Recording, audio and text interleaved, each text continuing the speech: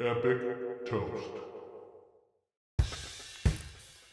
Luke, chapter 1. Now many have undertaken to compile an account of the things that have been fulfilled among us, like the accounts passed on to us by those who were eyewitnesses and servants of the word from the beginning. So it seemed good to me as well, because I followed all things carefully from the beginning, to write an orderly account to you, most excellent Theophilus, so that you may know for certain the things you were taught.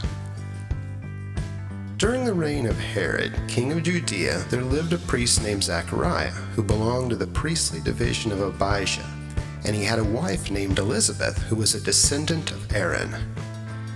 They were both righteous in the sight of God, following all the commandments and ordinances of the Lord blamelessly. But they did not have a child, because Elizabeth was barren, and they were both very old. Now while Zachariah was serving as priest before God, when his division was on duty, he was chosen by lot, according to the custom of the priesthood, to enter the holy place of the Lord and burn incense. Now the whole crowd of people were praying outside at the hour of the incense offering. And an angel of the Lord, standing on the right side of the altar of incense, appeared to him. And Zachariah, visibly shaken when he saw the angel, was seized with fear. But the angel said to him, "Do not be afraid, Zachariah, for your prayer has been heard, and your wife Elizabeth will bear you a son, and you will name him John. Joy and gladness will come to you, and many will rejoice at his birth, for he will be great in the sight of the Lord.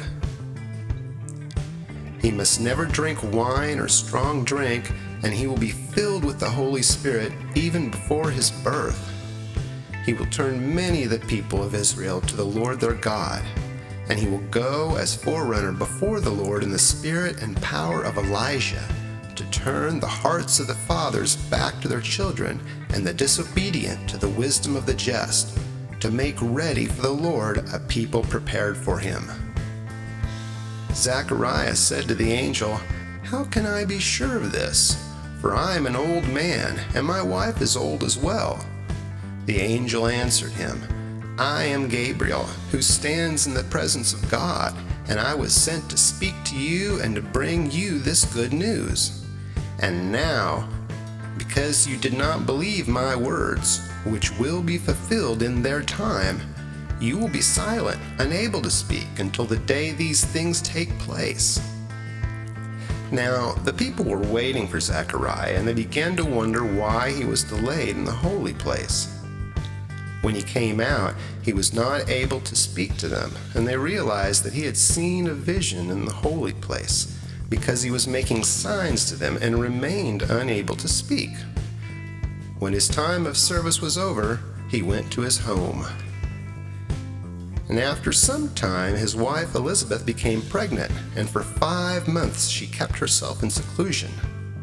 She said, "This is what the Lord has done for me at the time when he has been gracious to me, to take away my disgrace amongst people." In the 6th month of Elizabeth's pregnancy, the angel Gabriel was sent by God to a town of Galilee called Nazareth, to a virgin engaged to a man whose name was Joseph, a descendant of David, and the virgin's name was Mary. The angel came to her and said, "Greetings, favored one, the Lord is with you." But she was greatly troubled by his words, and began to wonder about the meaning of this greeting. So the angel said to her, "Do not be afraid, Mary, for you have found favor with God. Listen, you will become pregnant and give birth to a son, and you will name him Jesus. He will be great and will be called the Son of the Most High, and the Lord God will give him the throne of his father David.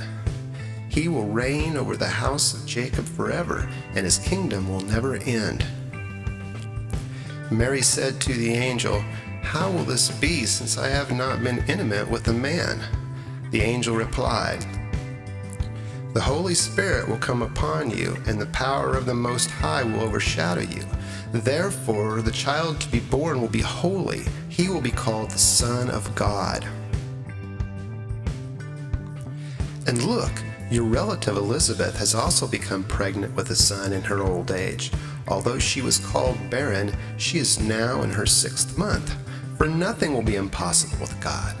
So Mary said, "Yes, I am a servant of the Lord. Let this happen to me according to your word." Then the angel departed from her.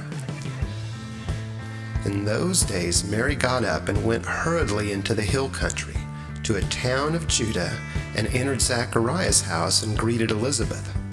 When Elizabeth heard Mary's greeting, the baby leaped in her womb, and Elizabeth was filled with the Holy Spirit. She exclaimed with a loud voice, "Blessed are you among women, and blessed is the child in your womb. And who am I that the mother of my Lord should come and visit me? For the instant the sound of your greeting reached my ears, the baby in my womb leaped for joy. And blessed is she who believed that what was spoken to her by the Lord would be fulfilled." And Mary said, "My soul exalts the Lord, and my spirit has begun to rejoice in God my Savior, because he has looked upon the humble state of his servant. For from now on all generations will call me blessed, because he who is mighty has done great things for me, and holy is his name. From generation to generation he is merciful to those who fear him. He has demonstrated power with his arm. He has scattered those whose pride wells up from the sheer arrogance of their hearts. He has brought down the mighty from their thrones and has lifted up those of lowly position. He has filled the hungry with good things and has sent the rich away empty. He has helped his servant Israel, remembering his mercy, as he promised to our ancestors, to Abraham and to his descendants forever." So Mary stayed with Elizabeth about 3 months and then returned to her home. Now the time came for Elizabeth to have her baby, and she gave birth to a son. Her neighbors and relatives heard that the Lord had shown her great mercy, and they rejoiced with her. On the 8th day they came to circumcise the child, and they wanted to name him Zachariah after his father. But his mother replied, "No, he must be named John." They said to her, "But none of your relatives bears this name." So they made signs to the baby's father, inquiring what he wanted to name his son. He asked for a writing tablet and wrote, "His name is John," and they were all amazed. Immediately Zachariah's mouth was opened and his tongue released, and he spoke, blessing God. All the neighbors were filled with fear, and throughout the entire hill country of Judea all these things were talked about. All who heard these things kept them in their hearts, saying, "What then will this child be?" For the Lord's hand was indeed with him.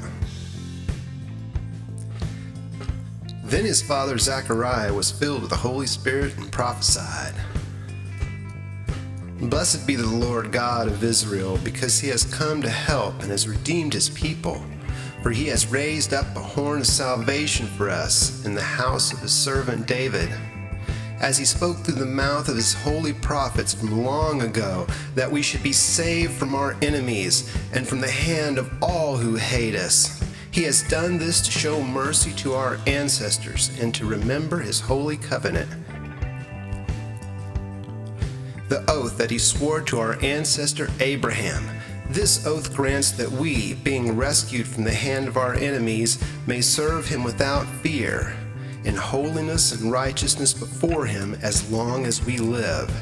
And you, child, will be called the prophet of the Most High, for you will go before the Lord to prepare his ways, to give his people knowledge of salvation through the forgiveness of their sins.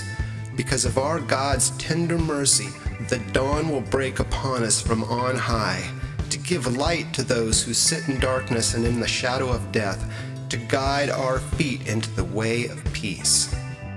And the child kept growing and becoming strong in spirit, and he was in the wilderness until the day he was revealed to Israel. Epic Toast.